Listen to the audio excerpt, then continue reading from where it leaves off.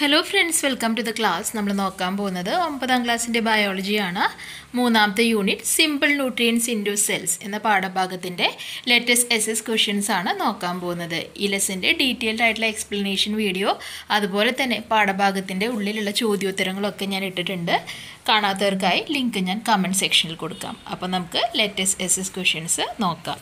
ആദ്യത്തെ ചോദ്യം, choose simple nutrients which are absorbed in to blood from those given below. ബ്ലഡിലേക്ക് absorb ചെയ്യപ്പെടുന്ന simple ന്യൂട്രിയൻസിൻ്റെ example ഏതൊക്കെയാണ്? ഇതൊക്കെയാണ് answer വരുന്നത്. Amino acid, fructose, glucose. Amino ആസിഡും ഫ്രക്ടോസും ഗ്ലൂക്കോസും ആണ് ഈ പറഞ്ഞവയിൽ ബ്ലഡിലേക്ക് അബ്സോർബ് ചെയ്യപ്പെടുന്ന സിമ്പിൾ ന്യൂട്രിയൻസ്. രണ്ടാമത്തെ ചോദ്യം, observe the illustration of lungs, the heart and body parts. ഇവിടെ ഒരു ഡയഗ്രാം കൊടുത്തിട്ടുണ്ട് അല്ലേ. ഇതിൽ നമ്മൾ എന്താ ചെയ്യേണ്ടത്? Redraw the illustration and connect the lungs and body parts to heart using the lines.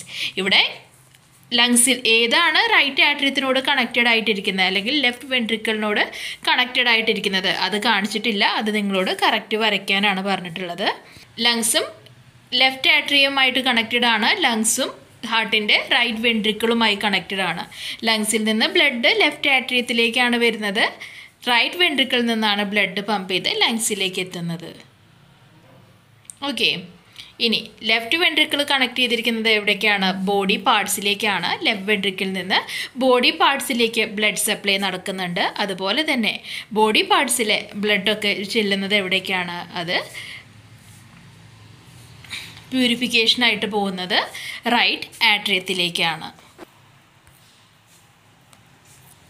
ഇനി observe the figure showing the transportation of materials in plants. നമുക്ക് സൈലോം ഫ്ലോയം ഒക്കെ അറിയാം അല്ലേ. അപ്പോൾ അതാണ് ഇവിടെ മാർക്ക് ചെയ്യാൻ പറഞ്ഞിരിക്കുന്നത്.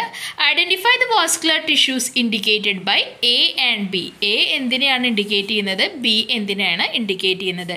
എ നമുക്കറിയാം എങ്ങോട്ടാണ് ആരോ കാണിച്ചിരിക്കുന്നത്? മുകളിലേക്ക്, അതായത് റൂട്ട്സിൽ നിന്നുള്ള വെള്ളവും മിനറൽസും ഒക്കെ പ്ലാന്റിൻ്റെ പല ഭാഗത്തേക്കും എത്തിക്കുന്നത് ആരാണ്?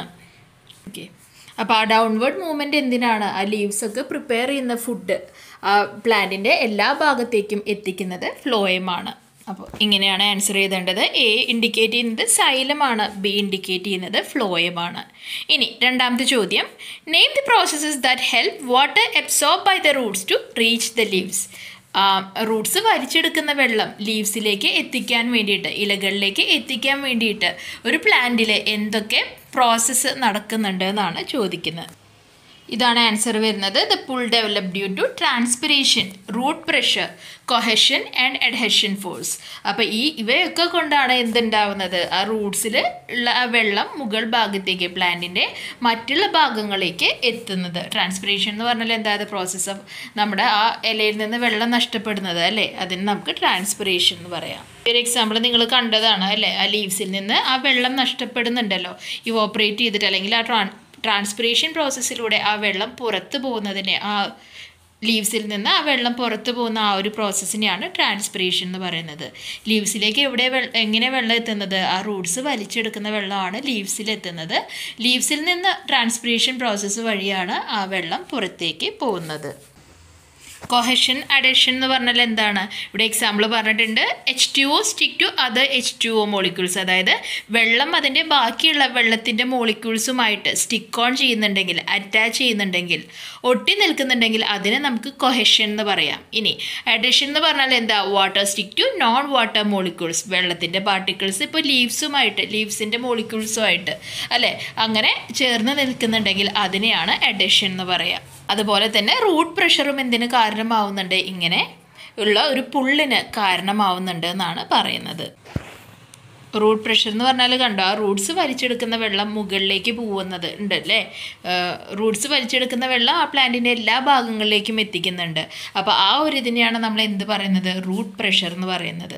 അപ്പോൾ ആ റൂട്ട് പ്രഷർ കാരണമാണ് ആ അപ്വേർഡ് മൂവ്മെൻറ്റ് ഓഫ് വാട്ടർ നടക്കുന്നത്. അപ്പോൾ ഇതൊക്കെ മൂലമാണ് എന്തുണ്ടാവുന്നത്? Water absorb by the Roots reach the leaves. ആ റൂട്ട്സ് വലിച്ചെടുക്കുന്ന വെള്ളം ലീവ്സിലേക്ക് എത്തുന്നത്. ഇനി സി, ലാസ്റ്റ് ക്വസ്റ്റ്യൻ നോക്കാം. In some plants the rate of transpiration is very high. Does it effect the availability of water in that locality? Y? ചില പ്ലാന്റ്സിൽ transpiration നമ്മൾ already പറഞ്ഞു എന്താണ്, ആ ലീവ്സിൽ നിന്നൊക്കെ വെള്ളം പുറത്ത് പോകുന്ന അവസ്ഥേനെയാണ് നമ്മൾ വാട്ടർ വേപ്പറായിട്ട് അല്ലേ പുറത്ത് പോകുന്ന അവസ്ഥേനെയാണ് ട്രാൻസ്പിറേഷൻ എന്ന് പറയുക. അപ്പോൾ ഈ ഒരു ട്രാൻസ്പിറേഷൻ പ്രോസസ്സ് കൂടുതലാണെങ്കിൽ ആ ഒരു ഭാഗത്ത് ഉള്ള വെള്ളത്തിൻ്റെ അവൈലബിലിറ്റീനെ അത് ബാധിക്കുന്നുണ്ടോ എന്നാണ് ചോദിക്കുന്നത്. ബാധിക്കുന്നുണ്ടെങ്കിൽ അത് എന്തുകൊണ്ട്? Rate of transpiration will definitely effect the availability of water. Transpiration rate ആ ഒരു ചെടിയിൽ നിന്ന് കൂടുതൽ വെള്ളം പുറന്തള്ളപ്പെടുന്നുണ്ടെങ്കിൽ, ട്രാൻസ്പിറേഷൻ പ്രോസസ്സിലൂടെ പുറത്തു പോകുന്നുണ്ടെങ്കിൽ എന്താണെങ്കിലും അത് ആ ഒരു സ്ഥലത്തെ വാട്ടർ അവൈലബിലിറ്റീനെ വെള്ളത്തിൻ്റെ അവൈലബിലിറ്റീനെ എഫക്റ്റ് ചെയ്യും എന്നാണ് പറയുന്നത്. When the rate of evaporation increases the root start absorbing more water from the soil. പ്ലാന്റ്സിൽ നിന്ന് കൂടുതൽ വെള്ളം ഈ ട്രാൻസ്പിറേഷൻ പ്രോസസ്സിലൂടെ പുറത്തു പോകുന്നുണ്ടെങ്കിൽ, അറ്റ്മോസ്ഫിയറിലേക്ക് എത്തുന്നുണ്ടെങ്കിൽ എന്താണ്, അതിൻ്റെ റൂട്ട്സ് കൂടുതൽ വെള്ളം ആ ഒരു പ്രദേശത്ത് നിന്ന്, അത് നിൽക്കുന്ന സ്ഥലത്ത് നിന്ന് വലിച്ചെടുത്തുകൊണ്ടിരിക്കും. കാരണം എന്താണ്, പ്ലാന്റിന് അതിനാവശ്യമുള്ള വെള്ളം വേണം. അപ്പോൾ നമ്മൾ ഫോർ എക്സാമ്പിൾ ഇപ്പോൾ പറയുകയാണെങ്കിൽ ചൂട് കൂടുമ്പോൾ നമ്മൾ കൂടുതൽ വേർക്കും അല്ലേ. അപ്പോൾ വേർക്കുന്നതിനനുസരിച്ച് നമ്മുടെ ഉള്ളിലേക്ക് നമ്മൾ വെള്ളം കുടിക്കുന്നില്ലേ, നമ്മൾ കൂടുതൽ വാട്ടർ കണ്ടൻറ്റ്, കൂടുതൽ വെള്ളം ചൂടുകാലം ആകുമ്പോൾ കുടിക്കുന്നുണ്ട്. അതിൻ്റെ കാരണം നമ്മുടെ സ്വെറ്റ് പുറത്ത് പോകുന്നത് കൊണ്ടാണ്. അപ്പോൾ സെയിം പ്രോസസ്സ് തന്നെയാണ് ഇവിടെ നടക്കുന്നത്. പ്ലാന്റ്സിന് അങ്ങനെ വെള്ളം ഇവോപ്പറേറ്റ് ചെയ്ത് അല്ലെങ്കിൽ ട്രാൻസ്പയർ ചെയ്താണ് പുറത്ത് പോകുന്നത്. അപ്പോൾ അതിനെ ബാലൻസ് ചെയ്യാൻ വേണ്ടിയിട്ട് ആ പ്ലാന്റിൻ്റെ റൂട്ട്സ് മണ്ണിൽ നിന്ന് കൂടുതൽ വെള്ളം വലിച്ചെടുക്കും. അപ്പോൾ അതുകൊണ്ട് തന്നെ ആ ഭാഗത്തെ വെള്ളത്തിൻ്റെ അവൈലബിലിറ്റി കുറയും അല്ലെങ്കിൽ ബാധിക്കുമെന്ന് നമുക്ക് പറയാം. അപ്പോൾ ഇത്രയാണ് ഈ ലെസൻ്റെ ലെറ്റസ്റ്റ് എസ്എസ് ക്വസ്റ്റ്യൻസ് വരുന്നത്. ക്ലാസ് മനസ്സിലായി എന്ന് വിശ്വസിക്കുന്നു. ഇഷ്ടപ്പെട്ട ലൈക്ക് സബ്സ്ക്രൈബ് ചെയ്യൂ. തീർച്ചയായും നിങ്ങളുടെ ഫ്രണ്ട്സിനും കൂടി ഒന്ന് ഷെയർ ചെയ്ത് കൊടുക്കൂ. താങ്ക്